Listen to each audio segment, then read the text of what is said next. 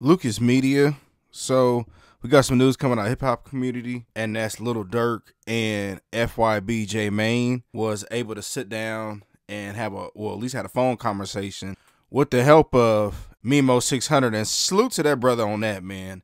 Now, I did see several different people clown Durk and fybjmane because there's this war that's been going on really since the beginning of time. Don't nobody really know why, and the reasons why even people might think makes no sense. You know, these two brothers was able to sit down, and let me say this. Salute to both of them again, man. This is what Chicago needs. This is what our culture needs. We have to see people put their differences aside. Now, we get it, right? There was losses on both sides. But the only thing you can do is move forward from here and realize that all of us were sucked into this poison. We're better together than we are apart. Can y'all believe that Block and 600 and 63rd, all of them is in the same area? And look how many different people could have came out of there and been successful.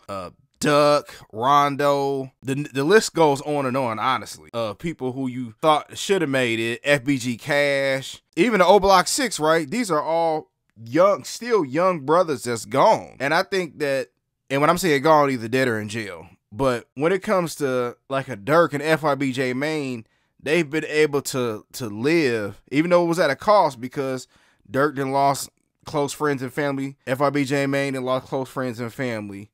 But they were able to live and get a little older, and now start to realize that the stuff really makes no sense. And we have to bring our communities together. Now, is the world going to be this, this perfect utopia environment? No, it's not. It's never going to be that. But violence should never be the reason. Your mothers, your grandmothers, your grandfathers, your little brothers, your nieces should be able to walk to the corner store and not have to worry about getting a bullet to the noodle. It shouldn't have to be like that. And we have the power, especially these young brothers with influence, to try to sit down and try to squash this.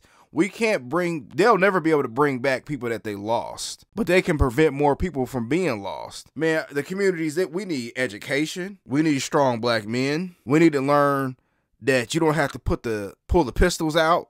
You can go box at your local gym community. Like, you remember back in the day, it was boxing gyms everywhere. It was community centers everywhere. They would teach you to put the gloves on to get in the ring, or even the gloves is out in the streets or whatever, instead of pulling out weapons, man. And what these brothers don't understand, when you pull out a weapon and you use it, if it's not for self-defense purposes, you going to jail for a long time. Look at the Block 6, Muwap, and all of them. Man, them young brothers, they young brothers, man. These people, they will not be the same when they're in their mid-30s, their mid-40s, the mid-50s, and these guys are going to more than likely do life in prison, federal jail. So if these brothers somehow live 60 more years, you still going to be locked up. One mistake that you made when you was in your 20s, or at the least very early 30s. Can you believe that? And, Durk, fybjmane, and all the other brothers from Chicago, man, unity has to be involved. And we need to learn how to put the guns down, and box it out. Like I said,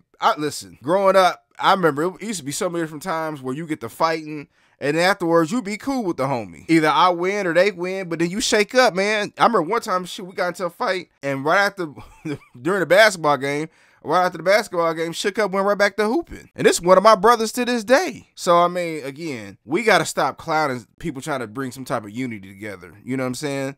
If y'all praise Malcolm and y'all praise Martin, then you got to think, what would they want? That's unity. We don't have to agree on everything, but we can at least put our differences aside and try to work together as brothers and as a community like every other community does. But I just want to get my quick thoughts about it. Tell me what y'all think.